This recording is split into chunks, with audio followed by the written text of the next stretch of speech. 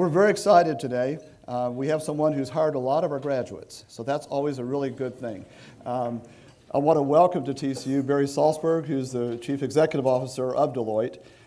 Barry Salzberg was elected as CEO of Deloitte in June of 2007, after serving as the U.S. Managing Partner from 2003 to 2007.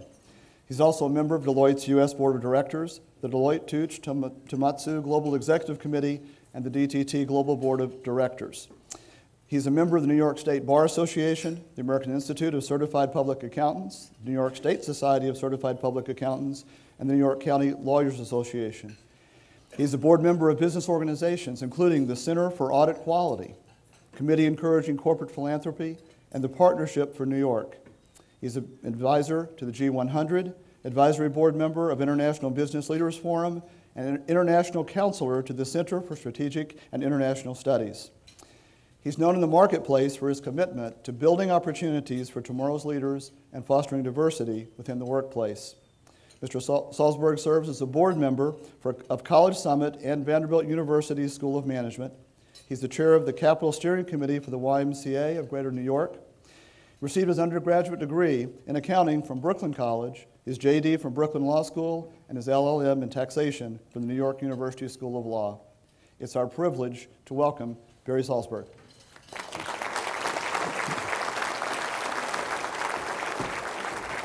Thanks. Good morning. Good morning. Good morning. If you had a vote in the college football poll, we'd start there. I'm wearing my purple tie. We like that very much. Why don't we start and learn a little bit about you? Tell us a little bit about your background and where you came from and how you got to be where you are now. So I've been, first off, I'm a lifer with Deloitte. I started in 1977, right out of law school in the tax practice. Prior to that, I lived and worked part-time jobs in New York City. I'm a Brooklyn boy, and I was telling someone earlier, I've now, from 77 to 2010, 33 years with Deloitte, I've not moved for us ever, although I was asked to move several times. But I'm born and raised in Brooklyn, accounting by degree in undergraduate school, went to law school, started with Deloitte in 1977 in New York, and have been there ever since. Our headquarters now are in New York, both U.S. and global, and have been now celebrating my 33rd year and looking to get at least 5 more. Wow. What was your first job? Tell us about that. How did you get started in the world? My first full-time job was Deloitte. I mean, that's as shocking as that is, but I did some part-time work when I was going to school to be able to afford living at the time. I was a messenger for a travel agent, but I was also a payroll clerk for the New York City Board of Education. I basically paid the teachers. I mean, my job was to calculate whenever a teacher got a raise, to calculate what that raise was, and then input it into the very sophisticated technology system that the New York City Board of Education had at the time, and then retroactively pay them to the date that they were entitled to that raise. And then I was actually the deliverer of those paychecks. Get into a car, and those days, no such thing as direct deposit. I mean, these were hard checks. And, wow. and the way the teachers wanted, it was hand-delivered. And so you went from district to district, dropping off these massive payroll checks, and I did that as well. So I was the driver. I had a co-employee with me who, when I pulled up to the school, he went out, went into the school, and very often you needed armed guards to do that, but went in and delivered it, and we went back. That was my... Wow. So I had 2 part-time jobs. Yeah. I had messenger and then New York City Board of Education. Yeah, Brian Gutierrez, you might think about that model. Tell us a little bit about maybe mentors in your life. Are there people that have made a difference that you have learned from, and what have you learned? So I think over a period of years, you have multiple mentors. So I don't think I could look back over my 33 years with Deloitte and say I've had one mentor. I've had multiple, and it depends on the stage and where in my career development I was. But The one that I remember the most was a senior partner that I worked with for a number of years. He took a liking to me, believed that I had the potential to do more than what I was doing at the time, which was, I was a tax partner at Deloitte and serving tax clients in the personal tax area, partnership tax area. Particularly my clients were investment banking firms and law firms and high net worth individuals. Anyway, so he took a liking to me and he would mentor me. And the rapport was good, the chemistry was right, and the receptivity of me to him and his interest and passion to help me, that was a great combination. And he was really fabulous. And I'll tell you just a little story. When I was in tax, my aspiration was to remain in tax. My aspiration was to continue to serve clients' tax needs. And that's what I went into business for. That's what I enjoyed doing. I had a passion for client service. And he said to me one day, he says, I'd like to position you for your next job. And I said, okay, and what do you think that next job is? And he said, I'd like you to move out of tax and sort of run an office, which would include audit, tax, consulting at the time. And I said, you know, Bill, I really don't understand that. I'm a tax guy. I'd rather kind of lead a tax practice if I'm going to lead anything. And I appreciate your confidence, but why left instead of right? And he said, trust me, it's good for you, good exposure. And I had confidence in him as a mentor. And I said, okay. Well, so I went left and I ran this little group. And then 4 years later, when it was time for him to move on to his next job, which he did, he then said to me, I'd like you to be the national leader for tax now. And I looked at him quite quizzically. I said, you know, I don't get it. You told me tax, and now you moved me into this broader role. Now I have an interest in this broader role. I'd like to be a bigger in this broader role. So what are you doing? And he said to me, trust me, you need to move back into national kind of P&L role, which I did. I had huge confidence in him. I didn't understand why at the time. And then as I was considered by my partners to lead the firm, those experiences turned out to be really critical. And the performance that I was able to deliver in each of those roles also high enough that my partners elected me. I am confident I would not be sitting here today in the seat that I enjoy if I didn't have a mentor who helped me migrate my career path with experiences that I probably would not have even believed I could do, yet alone want to do, given the background that I had. So, you know, I tell folks all the time the importance of mentorship, the importance of having someone that, you know, you have that rapport, that chemistry, that you could actually have the confidence in the advice that they're giving so that when you take it, you feel that you're getting good, sound career advice. Now, this was just one. You know, over the course of my career preceding him, I had multiple, and today I have mentors too because he's now retired and I don't interact with him. He's a client, which is probably the best scenario to be in, but I use other people now to mentor. You never stop needing a mentor. I don't care where in the organization you are, it's always good to get that independent, thoughtful advice. You know, all of us in our professional lives have had ups and downs. Can you talk maybe what was one of your big accomplishments that you had in life? You know, first off, I've got two wonderful kids, and one graduated from Harvard, one graduated from Columbia. They're both wonderful kids. I'm just delighted with where they are in life, so I knock on wood every day to, and to some degree as a parent, that's an accomplishment, I guess. In the business sense, clearly becoming CEO of the world's largest professional services firm is pretty darn exciting and an accomplishment, particularly given my background.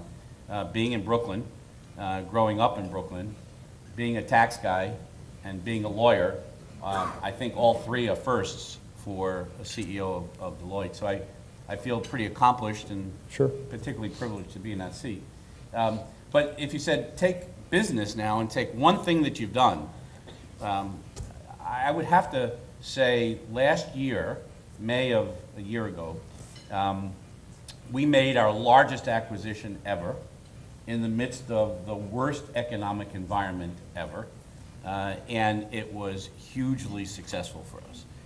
Deloitte purchased the federal consulting business of Bearing Point out of bankruptcy at a time when anyone was really looking to squeeze cash, not looking to spend cash, and growing in a consulting business that in an environment typically, although federal consulting is growing because at that time the nature of the spend in our federal government so anticipated to be so high, consulting spend is pretty good, but it was pretty risky proposition. And it has turned out to be a home run for us. It was immediately accretive to our partners. Growth rate is double digit on top of the acquisition growth that comes with it, since it wasn't in our base, and we added about $800 million of revenue from it. It was a huge ROI for us, and people from that company now fully integrated into our organization and are very successful. So having led that, I would say that, singularly, if you looked at the transaction, something that occurred in my professional life, I would say that was the most accomplishment, the highest accomplishment that I have. This is a real special morning. We've got a room full of Texas accents and Brooklyn accent. I mean, this is pretty amazing in one place. Well, I can try to get a Texas accent, but it won't work pretty well. Yeah. Let's turn. I've got a Texas hat. Yeah, exactly. Let's turn to the Texas, or to Texas, we are here. Let's turn to the company a little bit and talk about Deloitte. So who is Deloitte? So we are a professional services firm. We do audits of private and public companies. We do tax advice. We do consulting. Our consulting business, in fact, is our largest single business within Deloitte. And if you might remember, for those of you that study of the professional services organizations, back when Sarbanes-Oxley was enacted, companies had a choice. You either got rid of your consulting business because you needed to comply with Sarbanes-Oxley, or you segmented your firm and made sure that while you still had consulting, you don't run afoul of the Sarbanes-Oxley scope of services prohibitions. Ultimately, we chose the latter route, and it's turned out to be strategically very valuable for us. So today, we have a consulting business that is, I said, the largest in our firm of all of our businesses, and it's a business that has over 95% of its revenue from clients that are not audit clients, because you have to make sure that the prohibited services that are identified in Sarbanes-Oxley are not provided to an audit client at all, and a lot of what consulting does is. So we've been able to morph our consulting business to address a space that consulting can play in, and it's become our largest business. And so we're a $10 billion U.S. business, $26.5 billion global business, focused on those three broad areas, and this year became the largest professional services firm in the world. Previously, PwC was there, and we're pretty much identical in size, but whenever you can, you take advantage of the statistic that works in your favor. At a $26.5 billion business, each of us, we're $9 million bigger, and that's okay. With that. So your offices in different locations, they emphasize different areas? Every office pretty much has the full scope of services that I just identified, but in consulting in particular, we operate more by scale and center of excellence than we necessarily would in audit and tax. So pretty much all of our offices would have audit and tax. Most of our offices would have consulting, but consulting is a very mobile business, and it's very common for us to serve clients anywhere with professionals who have the competency, irrespective of where they may reside. And so as a result of that, we don't have consulting competencies in every office, but certainly in our larger offices and certainly in those markets that buy consulting services, we'll have consulting expertise. Okay. So what makes Deloitte different? I mean, how do you differentiate yourself from the competition? There's a lot of consultants in the world. Yeah, I think two things. One is our business model. If you look at the big four for the moment, their consulting business is much smaller than us. And remember, when I said earlier that we decided to go on that second route, segment our client base, the other three big four firms went the first route. They sold off their consulting businesses.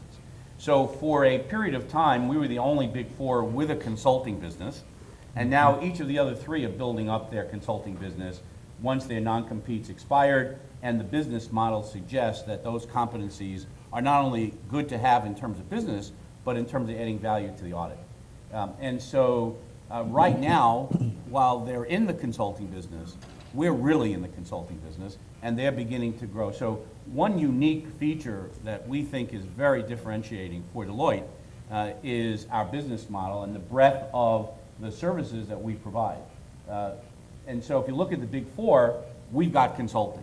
Now if you switch to the consulting firms, they don't have what we have in audit and tax and some of our other disciplines within the firm. And so an example would be Accenture. We compete against regularly for technology implementations and systems work. Well, when Accenture bids against us, they don't have tax people. And their ability to provide tax advice commensurate with the nature of the ERP systems work that they're getting is nowhere near like ours. So when you look at who we compete against, they don't have all the skills and disciplines that we have. And so unique feature number one is our broad portfolio. Number two is we are a partnership.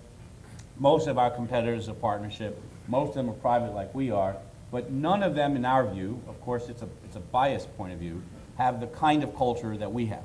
We are very partnership oriented, consensus oriented, team environment, grassroots kind of input all the time, free dissent. And trust me as a CEO, I know. We have 3,000 partners and there are 3,000 views on every subject. But we have the culture that brings out the best in that respect. And I think it's very different. We hear it time and time again from our clients in terms of how we interact with them. They see that culture, they see that teaming and environment. We're not a command and control organization. And when we talk with clients, that actually does matter. It is differentiating. So those would be the two things that I would pick. It would be the business model and our culture. Let's build on that corporate culture a little bit. Years ago when I was in Cincinnati, I got to know the Deloitte folks there, and the two things that struck me there were the flexible work schedule, being in the office back on Friday, and the opportunities for women that you really built into the workplace. Could you talk a little bit about kind of that corporate responsibility, the culture, and how Deloitte got to be there and what you're doing now in those areas? So if you go back to the 80s, Deloitte had 70 women partners and directors, 70. Today we have about 1,100. And that evolution was by intent, by work. I mean, we really worked hard at creating the culture, creating the environment, the accountability, the targets and the metrics associated with it. And I think as a result, we're pretty well known in the marketplace for our commitment to the advancement and retention of women. And subsequently to that, furthering that to the advancement and retention of minorities and creating an inclusive workforce. So I think that today, that's part of corporate social responsibility. Clearly, when people talk about CSR, it is an integral component of it. But then, it was an all-white male organization, pretty much. And the evolution that we've been able to really drive is very, very positive. It requires flexibility, so an emphasis on balancing work and life. Our leader within the firm is now an author of what now is the second book on this subject. And I encourage you, if you really care about this topic, you should just take the time. It's a quick read of a book. It's about mass career customization, which is what we're calling our focus on workplace flexibility. It's being able to customize individual careers to match their own trajectory and their own personal circumstances so as to encourage people to drive their career planning in a way that fits their personal needs and circumstances, and to create an internal culture where you don't have to climb the corporate ladder like we used to. In the old days, when I started growing, started with the firm, it was an up or out kind of mentality, and it was a straight curve right up the ladder. The philosophy that we've created, that's copyrighted to Deloitte, is this mass career customization where we're focusing on something that we're now calling the corporate lattice instead of the corporate ladder, where you can go up and you have a personal issue, whether it's having a child, taking care of an older relative, pick whatever you want, that you can then go across.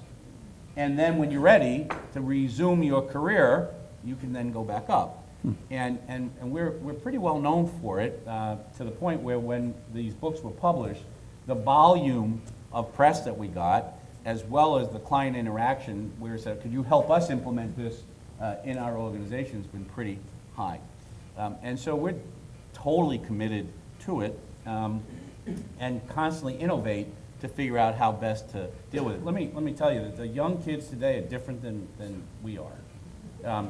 And to be able to create a work environment that plays to who they are and what they need, as well as the 3 other generations of people that are still in the workforce, is no small undertaking. But it all fits into this flexibility concept, and something that we really do have to continue to focus on. What a person out of college wants and needs today is so different than what I want and need. And we have to adapt to a culture that plays to everyone. So again, workplace flexibility is key to who we are and drives it. And if you think of you talked about it being part of corporate social responsibility, I will tell you today, when you're recruiting on campus and you want to be the firm that individual recruit wants to work for, you have to have a commitment to CSR, and you have to demonstrate that commitment in action. The kids today have on their top 3 list of what factors they look at in assessing which company to work for, CSR. And that includes win in diversity, in the words of Deloitte.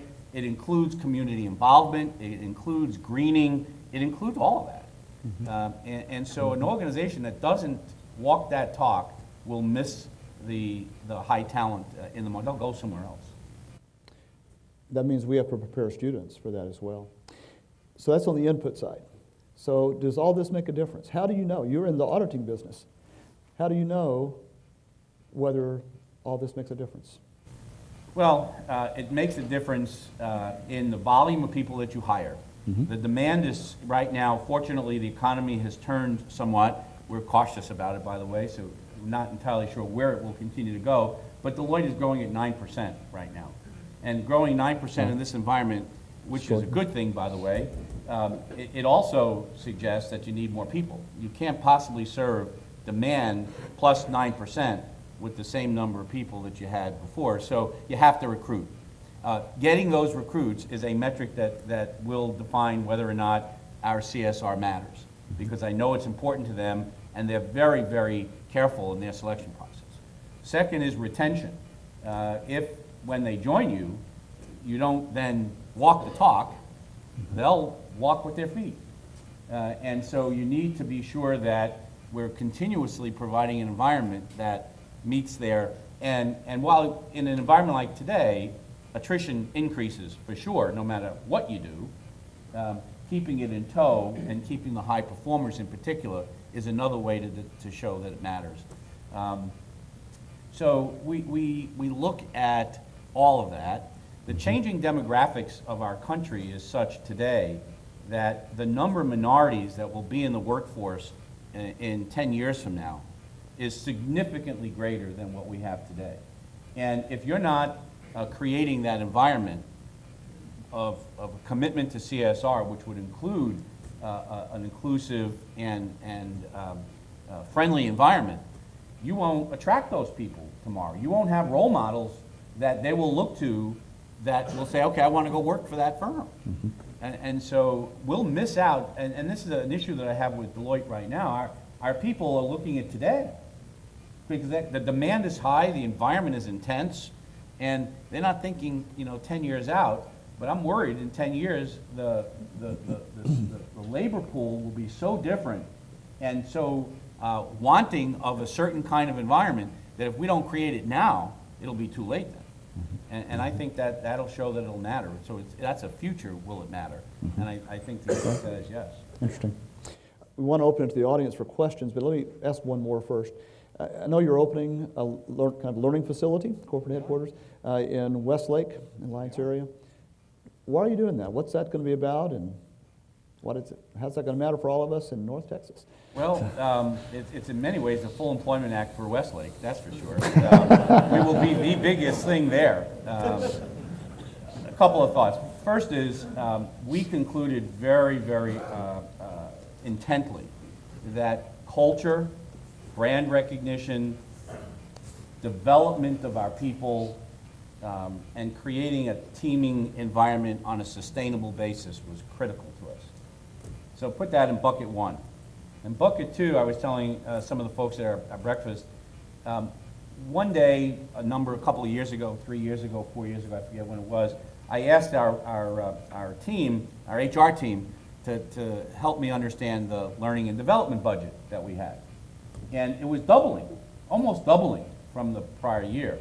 And I asked them why, because if it doubled because we're training more people, that'd be cool. If it doubled because we had more courses to give the same number of people, that would be cool. And they said to me, no. I said, well, what was the reason? It says the cost of conference facilities was doubling. And so when we went out to train our existing people, the same location, the cost of the conference, the food, so I said, well, that's not getting the biggest bang for our buck, so we ought to rethink it. So now converge the two thoughts, and out from a very long process came our commitment to creating our own learning and development center, building it from scratch, a singular premise where a substantial amount of learning and development for our people once they join us will occur. Not all. And we went through a very thoughtful selection process of where it should be.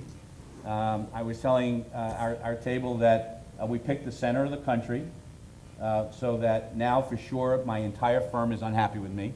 And so I know that I picked the exact right place. The people that are real happy are the folks that are in Dallas and Fort Worth. But the fact is we picked a fabulous location right outside the airport in a town called Westlake. We have 107 acres, and we're building a 750,000 square foot conference center and hotel. We'll have 800 rooms so that our people, when they come for learning and development, which will be both soft skills and technical skills, industry skills and leadership development skills, when they come there, they will be there. And they will be able to together bond and work in a collaborative environment, create a network, a teaming spirit, learn about Deloitte, become more loyal to Deloitte over time. They'll want to come back to, we're calling it DU, Deloitte University, and be able to further their careers by participating in whatever event we have there from a learning and development perspective. Most of the training that we'll do there will be leadership development, will be things like building relationships with clients, negotiating skills, things of that nature. Just think about all that a professional needs to have in order to be a well-rounded, outstanding leader. And of course, there'll be technical training because foundationally, we have to have that knowledge and that technical skills. But a lot of that will be done e-learning-wise, will also be done locally, but some of it will be done at DU. We're very excited. It's about 60–70% complete. It'll be open for business in 2011. Our team that helped advise us on creating this and picking the space and helping us through this is sitting here, and I thank all of you for the work that you've done for us in that regard, and I do think that it's going to be a real home run for us. So I'm looking forward to it opening up, and it'll open up and begin operating just in time for me to retire. But I look forward to its future impact on Deloitte. But they'll let you come back and talk some about it if you want. I sure hope so. Yeah, with that. And we're excited for that here. You know, this is such a great region of the country, and you're adding just what a powerful thing for us all. Let's open it to the audience, because I know a lot of folks came today and have questions for Mr. Salzberg. Questions? Yes? Sure. I was wondering what it was like in 2002 as you watched what was happening to Arthur Anderson at Deloitte. Can you tell us a little bit about that? Yeah, it was actually quite miserable, frankly. No one in our profession had at the time any interest or support for what ultimately occurred at Arthur Anderson. In many ways, it was wrong. In many ways, the result that occurred was unfortunate, not well thought through in terms of the potential outcomes of an action that probably was not warranted. At least we know it wasn't warranted based upon the subsequent court cases that had occurred. And so it was really horrible for our profession. And while Arthur Anderson was going through that period of time, you know, we took a view which some, but maybe not all of our competitors had the same view, is you lay off. Don't go after their clients, don't go after their people. A healthier profession would be with Arthur Anderson, not without it. But then when it started to unravel, and they themselves concluded that they could not survive as an organization, we hired and went through a very, very intense process of hiring some 2,000 Arthur Anderson professionals and some 200 Arthur Anderson partners. Many of whom, most of whom, are still with us today and have advanced their careers within Deloitte. Their tax practice in particular was outstanding, and we had a very high percentage of those 2,000 in tax join us, and I believe that's allowed us to really be a world-class tax organization. And I feel that it was the wrong thing to have occurred. At the time, we felt really, really awful. And then when it unraveled, we had to take advantage of the situation or be left in the dust from our competitors, which we did. And the rest is history. It's very unfortunate that that occurred. In the back. Sure. I appreciate you talking about the mentoring that you received. There's a lot of students in here. Looking back, what would you do differently when you joined the firm in seeking out mentors?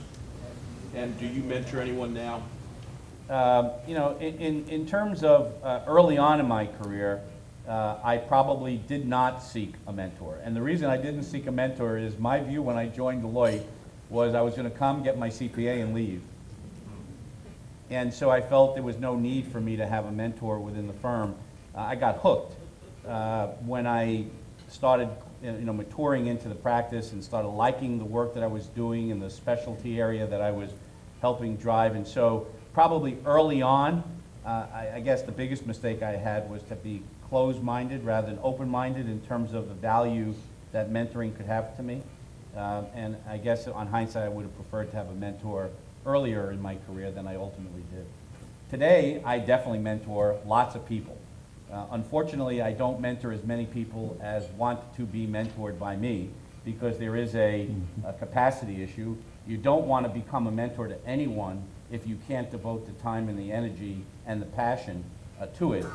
And so sometimes you have to say no, and that's the best answer to the person so that they can get somebody else to do it. But I mentor people today at the partner level and at the staff level. And I feel very good about the impact that I can have, but there's a limit to how many you could mentor effectively. And so I would bet right now, if I was to guess, maybe 15 people that I give career guidance to and help them deal with difficult situations, position them for their future careers like someone positioned me for my future career. But I can assure you that's a small percentage of the number of people that would really like that kind of advice and counseling. Yes, Frank? Can you talk a little bit more about your segmentation between consulting and audit? Maybe give us a real example as to how you're able to leverage both either the same client or similar industries. So let me go back when we were first confronted with that rule in front of us. Take a client, just pick a corporate client. Probably at the time, a good example would be that if it was an attest client, consulting provided services to that attest client in addition to us providing attest services. And at that time, if I had to guess, it was about 50-50, meaning 50% of the consulting revenue that we got came from attest clients, 50% of the consulting revenue that we had came from non-attest clients. We had to morph almost overnight, so you had to decline your business base in order to get going again and grow as we reoriented our addressable market space from attest clients to non-attest clients. And so as I said today, we're over 95% non-attest in consulting.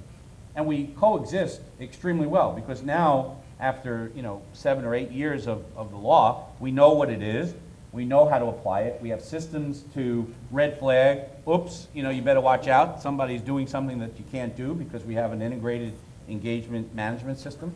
And so we very carefully watch over that.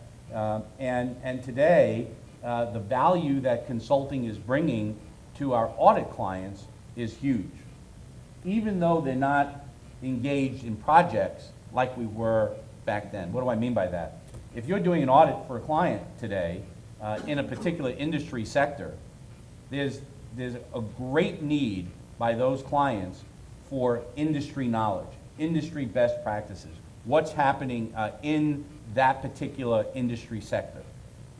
Our consulting business is industry organized, and they have everyone industry focused. And so the value that they can add to the audit without engaging in a big project is really, really huge. And that's an emphasis that we have today, so that bringing consulting into an attest client is quite natural, but all for ideas, thought leadership, benchmarking, and so forth. And so we're very, very careful. Now, I'm not as happy that it's 95.5 or 99.1, whatever that percentage is, because there's a whole bunch of consulting services that are not prohibited, that you can provide to an attest client. But the world has evolved such that if you're an audit committee chair, you sort of shy away from hiring the attest firm for consulting services. You don't have to, but some do.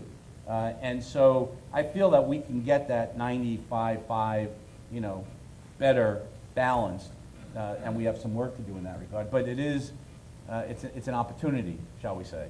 And I think that, our business model is actually, imitation is the best form of flattery. And so our competition is building up their consulting business. They're hiring from us. You can't hide it from me just because you don't call it consulting. When you're hiring our consultants, I know that you're in consulting. So imitation is the best form of flattery. There's such a crisis of or perceived crisis of confidence in the integrity of business. Do you spend, as you think about that, in your day, because I'm sure you're faced with that, do you approach that in what you say, in how you act, and how the company acts? I mean, how do you think about that? Well, there's no doubt about the fact that the trust level, the business confidence factors are low. They're better than it was 2 years ago. Right. But low in the absolute still. So there's work to be done by businesses of all kinds. And I think it's all about culture, it's all about values, it's all about reinforced messaging. And I always use the phrase when I talk to our people, be on the right side of right. And I always say something like, think about what we're doing, and if it's on the front page of the Wall Street Journal, what would your mother say? Mm-hmm. And reinforce that kind of messaging to really develop an environment that tries to build up that trustworthiness and the respect that a business like ours or any other business really commands. Unfortunately, what happens in the world that we've been in, this is my personal view, we're all penalized for the actions of a small few that are not in line with our values. as a country or as an economy or whatever have you. And I think that we broad brush it, and as a result, you have to deal with it and reinforce that confidence. I often say it takes 20 years, 50 years to build up that kind of respect and that culture and that confidence. It takes one person in 1 minute to blow it. And when you have an organization like ours, 50,000 people strong, you know what? People are messy. And there's all kinds of things that happen. You have all kinds of issues. We're bigger than some villages. I think we're bigger than Westlake. And Westlake has a fire department, a police department, a hospital, whatever have you. And if you just think about it in that context, we have all kinds of issues. So no matter what you say, no matter what you do, there's going to be someone out there that could do it wrong. And you just have to do the best that you can to reinforce it, to drive the culture, to send the messaging, and live by example. Questions? What does Deloitte look for in hiring new recruits out of college, please? Great question. Great question. So first off, yeah, we want the smartest, right?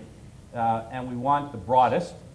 So we want the person that can contribute the most in not just the area of discipline, but broadly speaking. So we're looking for people who not only are smart, but have business savvy, perhaps have international experience, both either living abroad or speaking another language or having had a semester abroad or something like that. We're looking for breadth of cultural sensitivity and knowledge. We're looking for people who have leadership skills for tomorrow. We're all about leadership, and we want individuals who demonstrate both in their resume and their interviews and their actions that they have the attributes to be an outstanding leader. You know, I have two sons, I said. One, the older one is very extroverted, very socially adept. In an interview, he'll wow you. My younger one is very quiet, very introverted, hardly speaks, but when he does, he says great things, but he has a hard time getting a job. My older son has no problem getting a job. And I think the person that we're looking for could be either one of those, but it's easier to find them in my older son's case than it is in my younger son's case. And so being able to really discern, you know, does this person really have the goods, even though they might be a little bit quiet or whatever. And how do you figure that out? Well, you know, what questions does the individual ask in the interview? You can't imagine how important that is. And while you don't pick somebody based on the questions that they ask, I can assure you, you don't pick somebody if there are no questions, or the questions demonstrate a lack of preparedness or a lack of knowledge about Deloitte. We want people who want Deloitte. And when they come in and they talk about something generic, or they don't talk about something that's Deloitte, but is something they heard about from one of our competitors, we can figure that out pretty quickly.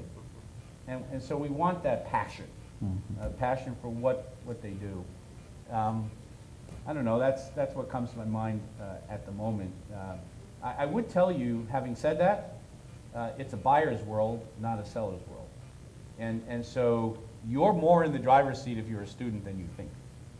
There's less of you than you think. There's certainly less of you than what we need. And the students today that are coming out of great schools like here are very smart. They're very well-founded. And we'd love to hire, you know, all of them. And so you have, I think you're in a great position right now. I think there was another person there. Yeah. I'll decide my counting and spring interns in January 4th. I'm quite excited about it. My question for you is, why do Deloitte value diversity so much than any other accounting firms that I personally know or I have experienced this 1 year? Tone and attitude of the CEO.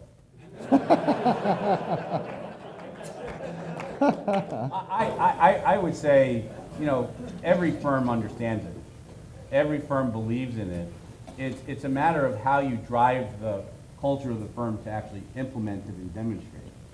And some firms, it's harder based upon culture. Some firms have conflicting priorities, and so some can get lost. For us, commitment to diversity broadly is what we call a non-negotiable. When the environment got tough, we didn't take our foot off the pedal because we know how important and ingrained it is to the future of our business. And so, I'd like to say we're more enlightened, but we all commit to it. And it's a matter of who walks the talk better, who really drives consistency and sustainable actions to further that. And I'd like to think we do. We get recognized quite a bit for it. And I always tell our people we get recognized for it at a level higher than what we deserve, because we still have an awfully long way to go. While we have the right culture and the right commitment, we still got a lot of work to do. And so I appreciate your recognition of that. Welcome to the firm, by the way. And I feel that it's all about keeping your foot on the pedal. And it is about, I think, the CEO, the leadership of any organization that's going to drive that culture with that. Other questions? Chance for one or two more. Yes? Do you see any real possibility of tax reform, serious tax reform? And if so, how would that affect your business? So any time that there is legislative reform of any kind, we tend to do well, right? I mean, we have a bunch of consultants, accountants that provide advice on all of these issues. And when, let's take Dodd-Frank bill for a moment, I think the bill is 500 pages in length, and there's no doubt there'll be 5,000 pages of regulations. Well, or interpretations or whatever have you. But in that kind of environment, you need the help of consultants. So when you have complex reform legislatively enacted, it helps our business quite a bit. The flip of that is when that's directed at us, that increases our compliance, it increases our internal focus on meeting the regulatory demands, and so that has a counterbalance. And so it has both its pluses and minuses. Specifically with respect to tax, there's going to be tax legislation. I just can't tell you what it is. I mean, if you read the output of the two chairmen of the fiscal committee, I mean, the latest was, get rid of mortgage tax deduction, reinstitute a higher capital gains tax rate, lower the overall federal rates. I mean, I think that was a shock to the system when we heard that. But what it did, I think, was demonstrate to the community at large that these guys are very serious about some form of tax reform. Mm-hmm. Those are pretty dramatic changes to the fundamentals of our tax system. And so I do think that there's going to be some. I cannot predict what it will be. Because I know that the moment I do that, the next chapter in the book will be something totally opposite. Sure. So I won't do that. But it is something that I think we need. I think there's enough chatter about it that we have to have something substantive that will be helpful to the issue at hand. And hopefully it will be. But I can't predict what it'll be, but we will have tax reform. One more question. Two questions. Along those lines, I was wondering, when do you think that convergence to international standards is going to come about, and how Deloitte is preparing for that to happen? When I gave a speech a while ago about IFRS, I euphemistically called it IFRS, and I said, no, it isn't IFRS, it's WHENers. And I still believe that. But I will tell you that the political issues associated with the U.S. adopting IFRS is still pretty strong. From those that are in power suggesting that constituencies are saying, why are we doing this? To the potential loss of power and control by U.S. regulators when that would be ultimately implemented. And so what I do know is in the world in which we're operating today, the political agenda has a much higher weight than some of the other agendas that perhaps should but don't. And so I can't predict when, but I do know that the journey is being taken and the analysis continuing to be had, and I do believe it's a question of when as opposed to if. But I think that there's two, convergence is very different than adoption. And there are those that believe we should adopt IFRS and there should be one single set of standards. The convergence, which is the question that you asked, will suggest that it converges, but we'll have multiple sets of, today we have multiple sets of IFRS. So, what will it ultimately be, I don't know. But I think in the near term, it's more likely to be convergence. And the ultimate game plan, I hope, would be more adoption. But I think it's going to be a little bit longer than we might have otherwise thought because of the political agenda. Deloitte has offices all around the world, and many of those countries in which we operate have already adopted IFRS. And so we've already sort of deployed resources in a center of excellence kind of concept to make sure that we are ready for our own providing of services in those countries, and the U.S. will undoubtedly leverage those resources and leverage the already desired infrastructure in order to be able to do the same in the U.S. Additionally, we're providing materials for schools to teach IFRS because obviously that's going to be a big deal. I'll give you a good example of what I mean by that, not in the school context, but the Internal Revenue Service happens to be a large client of Deloitte from a consulting perspective. And when I was talking with the then commissioner a couple of years ago, when IFRS was first becoming important, I asked her, what's her biggest challenge? And she said to me, IFRS. And I, for the moment, I didn't get it. This is the IRS commissioner.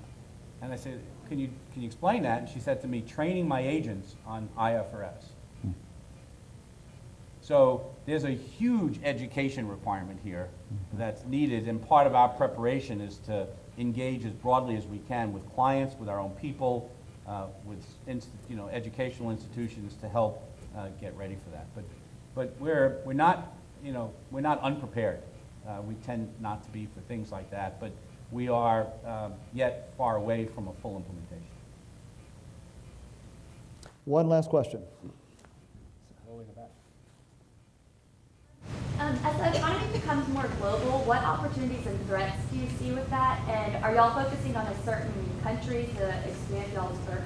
Yeah, so first off, that's also not a matter of if, it's a matter of now. Because our economy is definitely interconnected more than it's ever been. The global economic crisis demonstrated that very clearly. And so globalization is both a big opportunity and a potential threat if you don't deal with it in the right way. And so first off, we are definitely committed to internationalizing our individual people's behaviors. For the most part, people are country-centric, no matter where you are in the world, but certainly in the U.S., people are much more country-centric than they are in other parts of the world. And so we have to embark upon an attitude, culture building, an awareness that the world is bigger than your little market, and with clients all becoming more multinational in focus, we need to really drive that quickly. So I think that that's a big opportunity, but there's a threat there that if you don't do it fast enough, you will miss the opportunity and miss the boat. The markets that we're focused on outside the U.S. are the traditional BRIC markets. That's Brazil, Russia, India, and China. Clearly for us, all four are extremely important, growing, and opportunistic.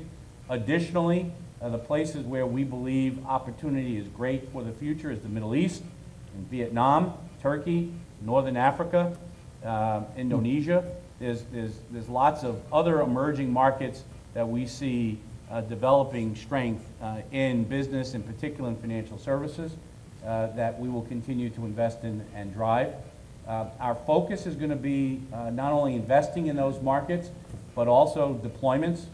And so in order to have deployments into some of those markets, we're looking for people who are bilingual, in Chinese in particular, in Russian. We need people that are willing to move to these places. They're not all the most luxurious places in the world to live, but the opportunity is enormous, and we're going to be investing in our people's deployment in order to do that.